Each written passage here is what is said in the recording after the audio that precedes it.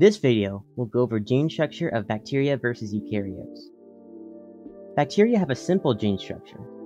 RNA polymerase binds to the promoter if there is no protein blocking it on the operator part of the gene.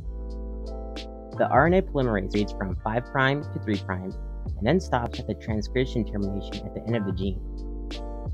After the promoter and before the transcription termination factor are UTRs, untranslated regions that don't aid in forming the final functional protein.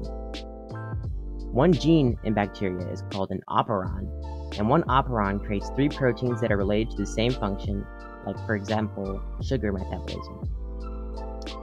Each protein has their own stop and start codon. Remember that promoter and transcription termination sequences are 2 different things.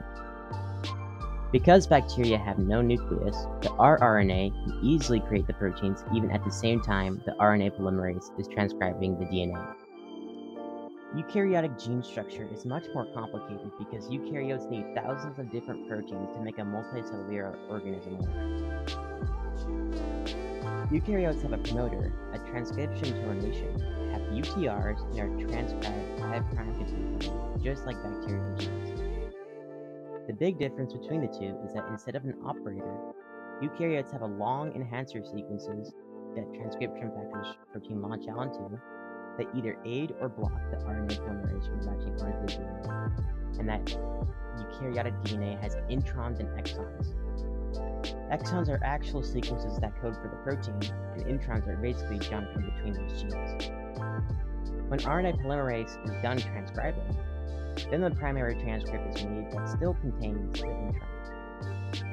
After splicing, all the exons are put together along with the UTRs to make the functional gene in a 5' cap and a 3' polyadenylene onto the mRNA.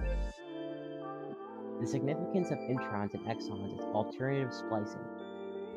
You can splice up the introns and exons of a eukaryotic gene in multiple ways, including some exons, allowing for one gene to be able to make multiple proteins useful for a multicellular organism. Keep in mind, all these things happen in the nucleus, and mRNA has to be transported out of the nucleus to find an rRNA to make protein.